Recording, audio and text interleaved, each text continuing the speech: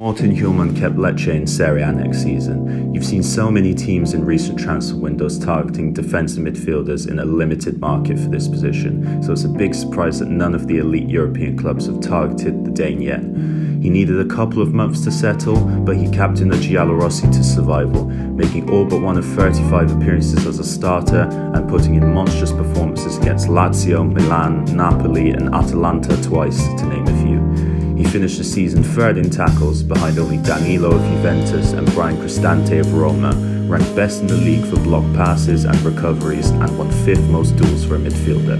However, there is more to Hjulmand's game than being a purebred destroyer, as he registered 4 assists as a 6 in Marco Bruni's 4-3-3 that finished 16th, avoiding another instant relegation. As I said before, I hope some of Europe's elite are watching, otherwise you're going to miss out on a potential star signing. And at 24, things can only get better for Morten Hjulmand.